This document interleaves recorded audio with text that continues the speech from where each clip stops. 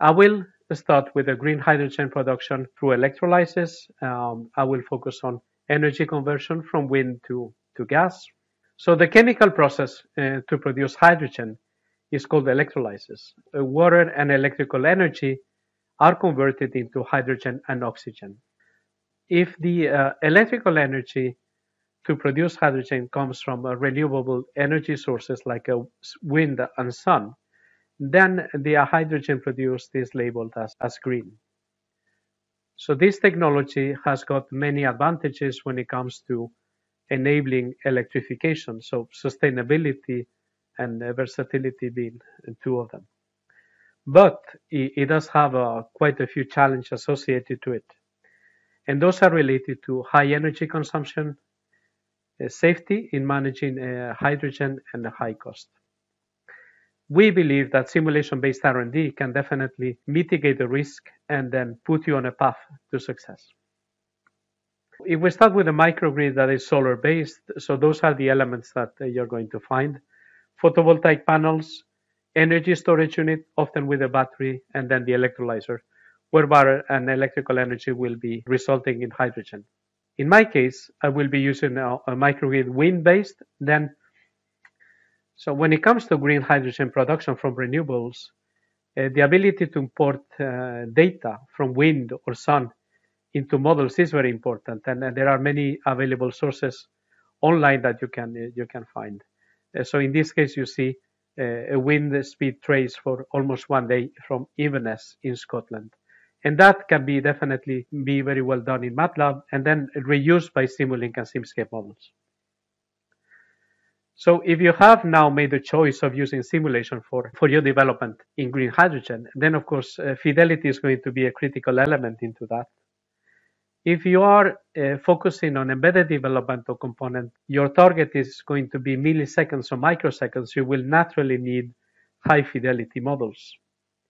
If you are, on the other hand, interested in assessing key system performance and the phenomena that lasts over seconds or minutes, then medium fidelity will make a lot of sense. If your goal is, on the other hand, assess feasibility of a green hydrogen, because you're looking into ROI calculation for months and years, then very agile models with the lowest fidelity will be definitely the right choice for you. Let's say we focus on the electrolysis unit to start with. So I'd like to bring your attention to an open Simscape implementation of an electrolyzer, and that captures the thermodynamics really in detail. But then if you are, once again, a bit more focused on system level analysis, agile simulation, you want to understand the technology, and electrolyzer block and an example in Simscape Electrical are definitely very suitable for you. And this is going to be the case for the seminar. We're going to use that electrolyzer block. So let's get started with a high fidelity view on green hydrogen production, embedded development, and component analysis. So what are the challenges that we are going to meet at a physical unit level? So those are going to be related to the components themselves and how we regulate them. So the electrolyzer being a core element into that system, energy storage, often a battery, and the BMS, battery management system, needs to interact with the rest of the elements and the grid. Power converters, they need fault management, grid connection algorithms, regulation of power, and even cooling. And then the generator. So if we zoom in a bit into energy conversion, so we can say that the Simscape Electrical does give you a phenomenal library with universal machine models that will make the modeling process intuitive and quick. If you were to reuse electromagnetic design data, you can do it with the two blocks that you see on the bottom of the screen as well. A detailed DC-DC converter can be assembled from discrete elements like diodes, N-channel MOSFETs, or IGBTs that can even have a thermal option. A similar reflection applies to AC to DC converters, so we can use a pre-built component where we can make a choice on what particular switch we want to use. But of course, you can compose your own converter with discrete elements as we saw before. in the end, you will be able to capture high frequency phenomena due to pulse width modulation in the converter. So it's important to emphasize that different levels of fidelity can and will coexist in models along the development cycle. So in this case, high fidelity on the generator side, and then medium fidelity on the electrolyzer on the load side. This video is going to illustrate the first case of a standalone electrolyzer with high fidelity. First, an overview of the architecture of the model with all the elements: a permanent magnet, a generator with all the different parameters that are needed, then a signal of speed discontinuous applied onto the shaft, the control unit with a field-oriented control algorithm for the generator. See the architecture with outer and inner loop. The outer loop will regulate the DC link voltage and generate current reference. The inner controller will regulate the current and generate voltage references. Finally, the pulse width modulation is also given by the tool. You have different options to customize your own PWM sampling modes. With that, let's get some results of current, electrolyzer and generator, voltage, absorbed electrical power, DC link voltage, and then energy consumption per kilogram of hydrogen, and then the estimated hydrogen produced for 1 day. Now, let's look into the second case. In this case, the electrolyzer is not going to be a standalone, but connected to the grid. In this case, what we are interested in is to see how the electrolyzer reacts to a change of frequency in the grid. So have a phase lock loop that detects the frequency and then uses that for control purposes. Then a transient is observed in the generator currents. The amplitude and the duration of that transient should be limited in time if the controller is doing a good job.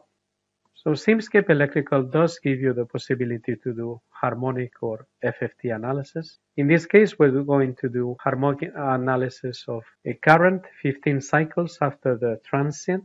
So results can be given as a bar diagram or as a list of numerical values. Those can be exported through MATLAB to any other environment like Excel.